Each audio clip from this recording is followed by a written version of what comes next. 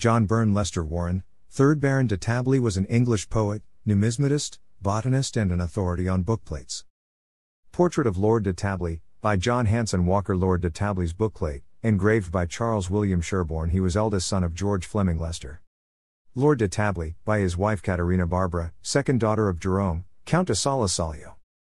The young Warren, as he then was educated at Eton from 1847 to 1851, in the Reverend Edward Coleridge's house, and then at Christ Church, Oxford, where he took his degree in 1856 with second-class honours in classics, law, and modern history. In the autumn of 1858 he went to Turkey as unpaid attaché to Lord Stratford de Redcliffe. In 1860 he was called to the bar from Lincoln's Inn.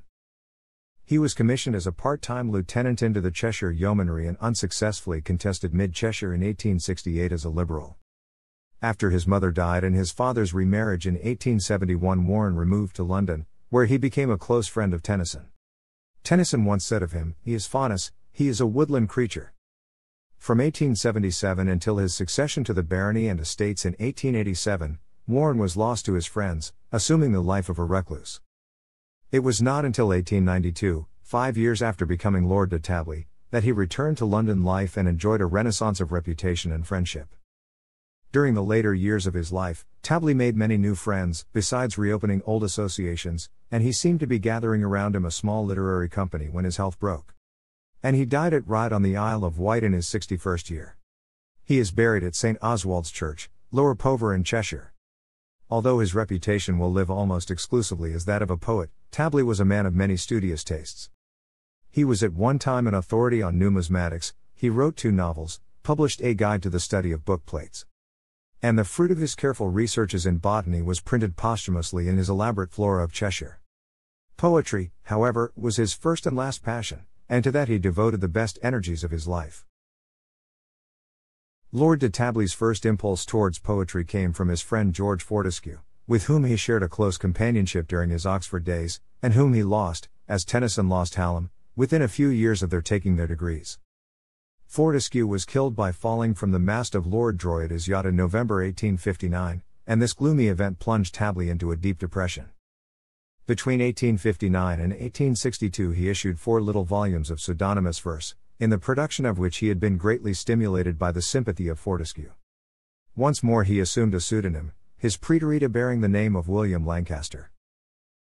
In the next year he published eclogues and monodramas, followed in 1865 by studies in verse. These volumes all displayed technical grace and much natural beauty, but it was not till the publication of Philoctetes in 1866 that Tabley met with any wide recognition. Philoctetes bore the initials M.A., which, to the author's dismay, were interpreted as meaning Matthew Arnold. He at once disclosed his identity, and received the congratulations of his friends, among whom were Tennyson, Browning, and Gladstone.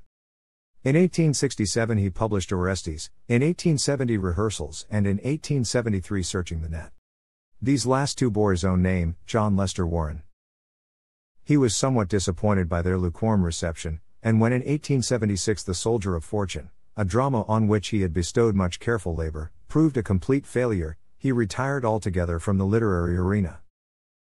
Bookplate from poems, dramatic and lyrical. It was not until 1893 that he was persuaded to return, and the immediate success in that year of his poems, dramatic and lyrical, encouraged him to publish a second series in 1895, the year of his death.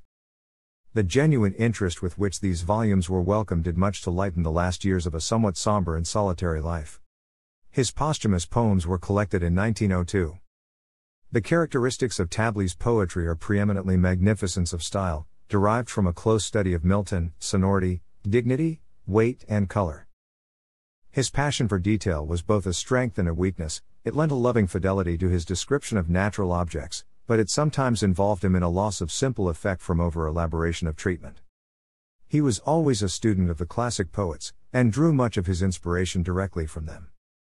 His ambition was always for the heights, a region naturally icebound at periods, but always a country of clear atmosphere and bright, vivid outlines. See an excellent sketch by Edmund Gosse in his critical Kit Cats. An extract of what Gosse wrote: a pastoral Venetian school Arcadian spaces of great grass arise, studded with roe deer and wild strawberries, who teases at the button of his cloak. A squirrel eyes their lovers from an oak, in a fair meadow set with tulip heads. Of olive torrent, broken in grey threads. And up behind in a still orchard close in millions, russet green and amber rose, such colour as the morning brings the skies, infinite cadence of ethereal dyes. Quaint pastoral Arcadia, where our said earth has not held thy fabled sunsets yet, two of de Tabley's sisters. Eleanor Lady Leighton and Mariel Bathurst. Thanks for watching.